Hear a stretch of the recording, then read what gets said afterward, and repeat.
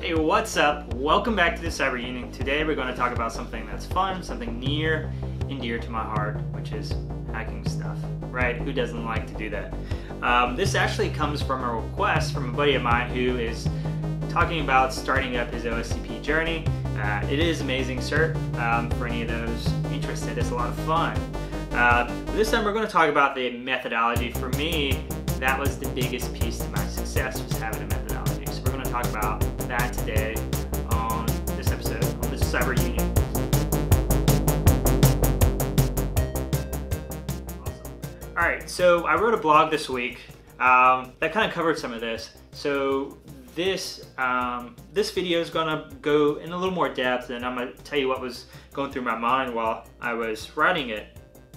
So if you don't know, there's a hacker methodology, and we see it everywhere. It's called like the kill chain. There's multiple names for it, but it's basically the process you walk through from the reconnaissance of a system all the way through the exploitation and complete compromise of a system. So, and there's a bunch of little steps in between, and you use that while you're doing the OSCP, right? Because that's what you're doing. You're hacking stuff. So you use a hacker methodology. So let's talk about some of those steps. That initial enumeration, I can't stress how much this will mean to your success, your ability to enumerate information. I mean, we're talking about IP addresses, host names of systems, services running on them, what version of that service running. This is all information that is going to lead to your success in compromising a system, because you really can't do any of these other steps unless you know your target and you know it well. I mean, going from that to exploitation, I'm just looking over the blog now so I can talk about it. I mean, you have to check for vulnerabilities, but you can't check for vulnerabilities if you don't have a version. You don't even know what the service is. It's hard to find a vulnerability that's going to be a fit for it, because a lot of them are written for a very specific version and subversion, right? Like 7-1 or 7.1 rather. And if it's 7.2, it's not going to work. So you have to know these kind of things. So being able to do that and then validate that those services are indeed what's running using something like Netcat to just get a banner grab is going to help you be more successful. Talking about more enumeration for web apps, that's a whole nother discipline, right? Because you gotta make sure you understand your proxy that you're using. I recommend Zap if you don't have one in mind, because it's free. And you have to understand how web requests work, how the web server is interpreting this data you're sending it, how cookies work, how DNS resolves. These are things you need to understand, because you're interfering with that whole process when you use a transparent proxy, because you're stopping your data from going to that system, manipulating it, and then sending it over. So you need to understand how web services work. So make sure you study that. I have a couple of tools listed besides Zap, such as Derby.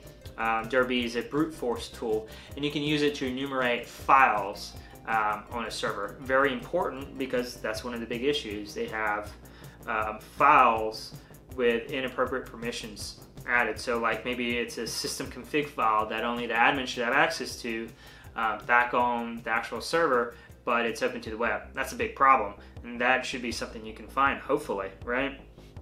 And then you have Nikto. That kind of is a low-level vulnerability scanner, if you will, and it'll find some misconfigurations. But it's a good litmus test for a server when you first get on it. If you read one of my other blogs or pages on my website, it talks about some commands you can run. Nmap has some good NSE scripts also to do some really good testing.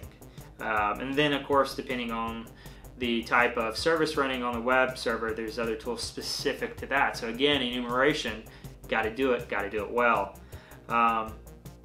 Now, after you do your exploitation, you do what's called post-exploit or post-exploitation activities. This is things you do after you got your initial foothold. One of the things people often overlook is, hey, I got a shell, I'm gonna go ahead and start doing all this stuff, and then their shell dies. Because a lot of times where we get I call it a janky shell. It's a really terrible, you can't interact, it's not an interactive shell, and we want to escalate that to an interactive shell. So that is one of the first things I do, because it allows me to create a stable connection I can better utilize on that system. Then of course, maybe you want to put in a backdoor somewhere, run a service so you can connect to it if you get disconnected for whatever reason. So like the big story there is create a stable connection so that you can get back on if you need to, and you can run all the commands that you want to run. Besides that, don't forget reconnaissance after you've taken over a system.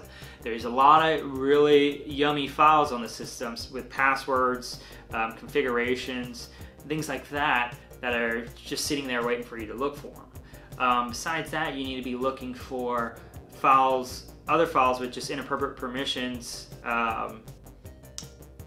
misconfigured permissions on files and folders, because we may be able to use a tool that's specifically for the admin, but we can get it to run one of our, still being used by the admin under their credentials, but we can get it to run one of our files, which is almost an instant win to admin level privileges.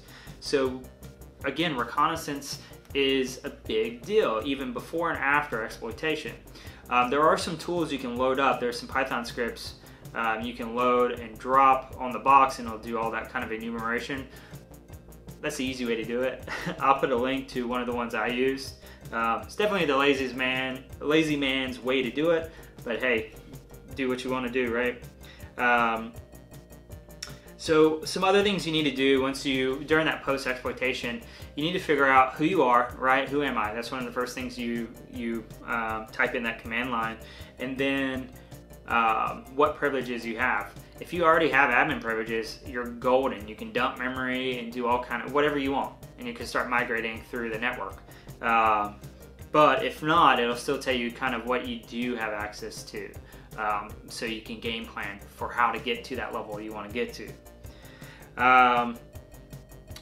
With privilege escalation, I mean, let's talk about that, because we're already kind of tiptoeing around that. Privilege escalation, we're trying to get to a higher level access, so admin or root, depending on what operating system you're in.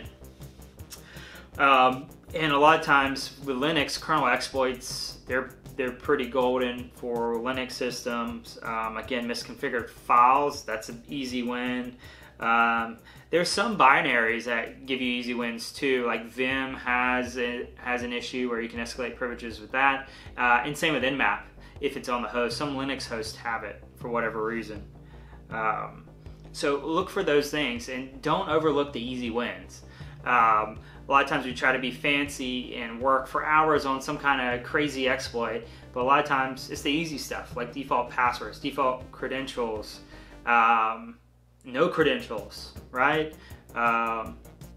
These things are easy wins that a lot of times we overlook because we assume the system administrator is more hardworking than that, right? We don't assume the administrator is lazy. We assume they've taken all these precautions already, but that is a false assumption. A lot of times, even in the real world, they've stood up a service or a server really quick and they've forgotten to configure it. Or they're just testing it now, whatever the reason was, they didn't get around to fixing it. It happens in the OSCP environment and it happens in real life. Don't not test these basic things. They're there, and they're everywhere. They're really prevalent. So do those kind of things. Now let's talk about practice. So you're probably going to pay, I think it's like, what, $1,200, $2,000 or something like that for OSCP. I hadn't checked recently, but it's a lot of money, right? And you're usually going for about 3 months worth of lab access. So get your practice in before you drop that money, because it's going to make that investment more valuable, because you're already going in with a good baseline of knowledge and now you're just stacking experience on top of that. So that's definitely the way to go. And you can do that through, there's a lot of VMs that are made to replicate some of the stuff you're going to see in the OSCP. And then there's a lot of CTFs that kind of replicate that, like Hack the Box is one that's really well known, and there's a couple of more other ones, but look down in the notes below and I'm gonna have a link to abachi.com, who has a really good list of vuln hubs to hop into and test. And vuln hubs, if you don't know, it's just it's where a bunch of vulnerable VMs are stored, and a lot of times they have walkthroughs for them, almost all the time actually. So if you're really new to that, this is a good way for you to get in the mind of someone else who's done this before, and you can learn and take notes from that experience. So it's a really good way to get that experience and hands-on work in there. But other than that, like I said, this is from a request, this video. So if there's something you want to see, let me know. Drop a comment down below. If you like the video, definitely give me a like and share this out to other people that may be starting their journey. Let's hear from you, what you found useful, what you didn't, and last but not least, check out the blog. So that's going to have a lot of links to on thecyberunion.com. We'll see you next time. Thanks for listening.